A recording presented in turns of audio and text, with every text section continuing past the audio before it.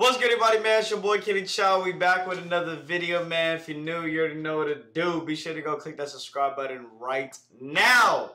Because this is actually my first time ever reacting to JJ Redick's podcast, bro. You know, I've been watching. I'm like, I feel like a lot of people don't know about his podcast yet. And it's actually, I feel like, one of the most entertaining podcasts out there, considering you know, a former NBA player and all the guests he has on here. And I was like, you know what, might as well just react to it. Hopefully I can shed some light onto it. Obviously, you know, he's on a bigger platform, more subscribers, whatever, you know what I'm saying. But I feel like a lot of people haven't came across his videos yet. And he does a great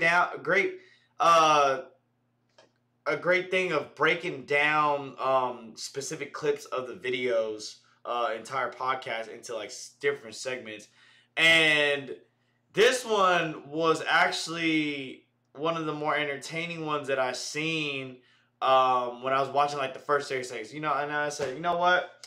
Let's react to it, man. You know, let's watch it together. Let me know your guys' insight, you know, your input on it. And if you guys watch the JJ Redick podcast, let me know in the comment section, man. So, link of the original videos in the description down below. Hopefully JJ doesn't flag me for this, man. Yeah, let's get straight to it. What happened with Chris? What was going through your mind? You know Chris. So this one is Patrick Beverley explains why he shoved Chris Paul. You guys remember, I think it was either last year or 2 years ago, Patrick Beverley literally like blindsided Chris Paul from the back, bro. So we'll see what he got to say. So people don't understand. I know Chris. Right. I know Chris. So people don't understand. People don't understand. Me and Chris, what we have has been going on since I was in high school. Really? And see, a lot of people don't know the backstory. Richie Millie right here? Okay, Pat getting paid, huh? But me and Chris, we clearly understand the backstory. So, like, I got invited to a LeBron James camp, you know, the big Nike LeBron James camp when he was in college. Ironically, my roommate at the time, Stephen Curry. And people don't know a lot about that. Me and him, every basketball camp, USA team, he's my roommate. Every single time since we were young. Sick story there. So, wait, you know, what? No cap? LeBron James camp when he was in college. Ironically, my roommate at the time, Stephen Curry. And people don't know a lot about that. Me and him, every basketball camp, USA team, he's my roommate. Every single time since we were young. Sick story there. So, you know, you're on a certain team and you get a chance to play against LeBron. I think OJ. I actually also find it crazy, man. You know, when you just don't know the history behind certain players and, like, you know, if they knew each other in high school, they knew each other in college or AAU basketball. It's always so interesting. And, you know, when I used to do sports photography, videography 3 years ago, I would notice players that were just good friends, and then they would make it to the league together. Just, you know, prime example was Josh Christopher and Jalen Green.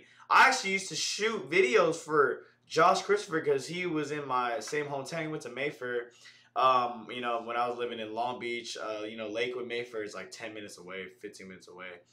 And I went to a camp, a random shoot, and Jalen Green and Josh, like, they was always chop it up. Like, they were like really good friends, and now they're on the Rockets together, bro. So it's just kind of crazy when I hear stories like this, like, oh yeah, Steph Curry is my roommate. Like, we would have never known until one of them admitted it or talked about it. And honestly, this is why I love this podcast so much, bro. You learn new things all the time. Jake Mayo was there and Chris Paul was there. I killed them, destroyed them. I'm talking about in front of every fucking NBA scout out there. I'm just a sophomore in fucking college. I'm going at them every fucking play. I'm calling them a child. And then I see them in the NBA. So, of course, that energy is going to roll over to the NBA, you know. And he does, you know, Chris, he does slick shit. Like, you know, people don't know that's a little dirty motherfucker, man. Chris know that too, man. You know, I know you didn't want to say it, but I say it for you, though. I know that was your teammate. And I love CP, bro. I love what he brings to the game. I love, like he changed the game also. So, like, you have to give him all his props, but, like, he knows how to finesse the system too. Like, and you got to give him credit for that too. So, CP3, it was just one of those ones I just had to get. CP3 do low key seem a little shady. I ain't gonna lie. Just the way he be playing sometimes, you can tell CP3 loves to finesse, bro. But I'm also a finesser, so. Off my chest. And I called him right after. I called him right after too. That same night. I do know Chris, and I love Chris, and I also, for a long period of time in my life, hated Chris. And Chris knows this, and it's fine. It's fine. We've moved past that. Was there something he did though? Like, was that just an act of rage, or was there something that sort of just, or an act of frustration? Was there something that sort of set you off that you would shove him like that? No, it was just frustration. You know, added on to like, you know, you go. And you know the refs aren't gonna foul out Chris Paul. You go for a layup, he pulls, you go to the side, you fall on your side. I don't know, you miss layup real bad. It looks like you're trash, but the whole time, like, ref, he just literally yanking you out the air, like, you know, like you guys didn't see that, but okay. You know, you shoot a jump shot floater, he elbows you in the hip or some shit like that. And, you know, you push him, whoa. You know Chris, man. So but he does the job real well, so you gotta respect it, man. You got to. Chris do be flopping a lot, bro. I ain't gonna lie. He flops a lot. But yeah, man. Hey, this is the old man and the 3. Be sure to go check it out. Link of the video, original video is in the description down below.